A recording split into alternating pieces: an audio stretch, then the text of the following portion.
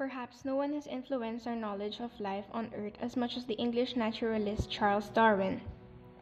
His theory of evolution by natural selection, now the unifying theory of the life sciences, explained where all the astonishingly diverse kinds of living things came from and how they became exquisitely adapted to their particular environments. But what does he have to do with the Darwinian Revolution? In 1859, there was a groundbreaking revolution in both the scientific and religious realms. The Origin of Species, authored by Charles Darwin, was published. The book changed how people approach biology forever and has the fundamental impacts on modern science, religion, and the other aspects of society. The origin of species by natural selection is the process by which certain inherited traits makes it easier for some to thrive and multiply, changing the genetic makeup of populations over time, and is also called the survival of the fittest. He began his expeditions regarding his book around 1830, where he was so obsessed observing nature that he studies fossils, birds, barnacles, earthworms, fishes, tortoises, insects, to some extent even his own family.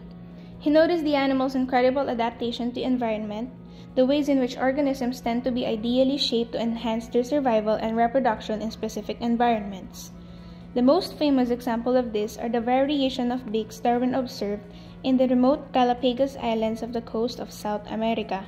He has observed closely related finch species, all of this quite similar to mainland species. He noticed the variation of beaks and how different they are in every island, depending on the availability of food. If there were hard seeds, the beaks were thick. If there were insects, they were skinny and pointed. If there were cactus fruits, the beaks were sharp to puncture the fruit's skin. We describe origin of species by natural selection based on Darwin's observations into four basic principles. First, different members of a population have all kinds of individual variations. These characteristics, whether their body size, hair color, blood type, facial markings, metabolism, or reflexes, are called phenotype. Second, many variations are inheritable and can be passed on to offspring. If the trait has to be favorable, it does future generation no good and it can't be passed on. Third, population can often have way more offspring than resources, like food and water can only support, or what Darwin calls as the struggle of existence.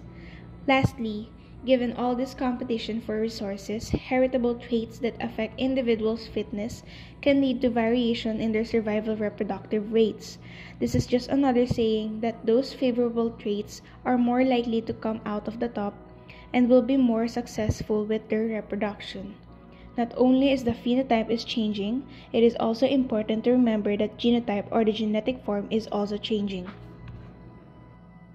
In Darwin's theory, different modes of selection, such as directional selection, which is when a favored trait is at one extreme end of range of traits, like from short to tall or white to black, over time leads to the distinct changes in the frequency of that expressed trait in a population when a single phenotype is favored.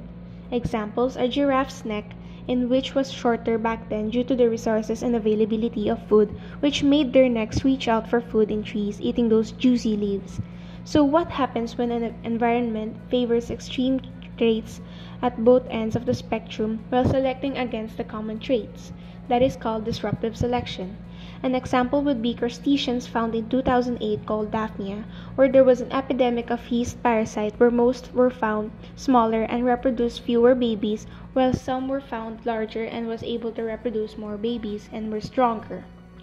Another mode of selection is called sexual selection, where he noted that not on a struggle of existence, but a struggle between individuals of the same sex, generally the males, for the possession of the other sex. Not only they need to survive, but they also need to reproduce more.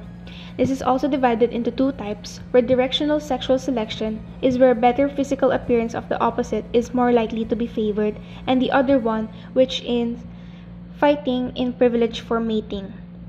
There is another type of selection called artificial selection, in which are today what we call as experimenting with genetic editing.